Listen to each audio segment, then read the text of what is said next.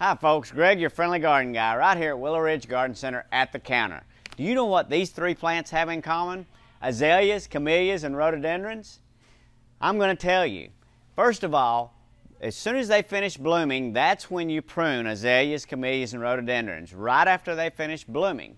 That's also when you fertilize them, right after they finish blooming and after you've cut them, okay? So you don't fertilize them while they're blooming or before they bloom.